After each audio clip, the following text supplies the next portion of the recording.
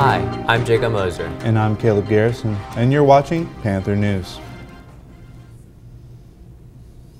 Today is Election Day for many states and cities. Most items on the ballot are state amendments to the Constitution and local initiatives for bond improvements. Host Week is this week, and to celebrate, we are making a wall of first responders and military members. Bring a copy of someone you know who has contributed to the military service or first aid to Mrs. Salazar in Lab 1. There will be an information session this Thursday during tutorials in the small band hall for students interested in joining the Winter Color Guard. Open tryouts will be next week. Color Guard is a co-ed competitive activity and no experience is required to join. Last year, the Winter Color Guard won the bronze and gold medals and was the 5A state champion. 2 TCU shuttle drivers have recently put their fellow drivers in danger, allegedly because of serious road rage. One was shooting while the other rammed their shuttle into the other one. Both shuttles were from the Roadrunner brand, but neither driver has been identified. One driver, the shooter, has abandoned their shuttle and is currently being searched for. According to 2 North Korean defectors, North Korea's nuclear tests have caused health problems for people near the testing site because of extremely high radiation levels.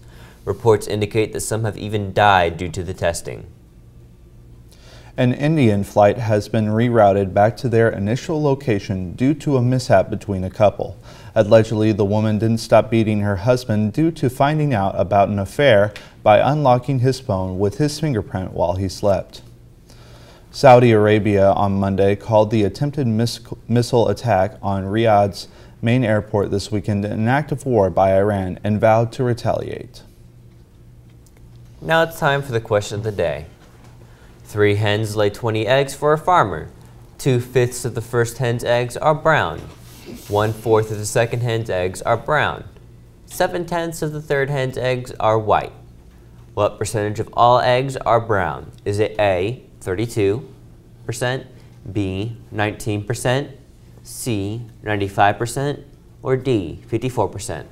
There's also a trivia question. Which U.S. state is nicknamed the Treasure State? Is it A, Indiana, B, Montana, C, Pennsylvania, or D, Colorado? And now to Ayana with sport. Thank you, Caleb. The playoff march continues tonight for the MHS varsity volleyball team who will be playing Red Oak at Cedar Hill High School at 7 p.m. Come show your support and cheer on our Panthers towards the next round of the playoffs. Panther running back Landry Songer broke the rushing record Friday night. The record for yards gained by rushing was 228, and he had 231 against Red Oak. His 5 touchdowns also broke the touchdown record. That was at 4. If you are interested in trying out for boys or girls soccer, you must register this Friday if you are not in the soccer class.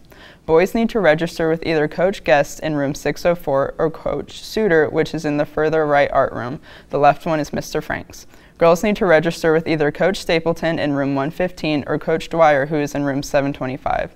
If you are not registered by this Friday, then you will not be allowed to try out this year. That's all for sports. Back to you.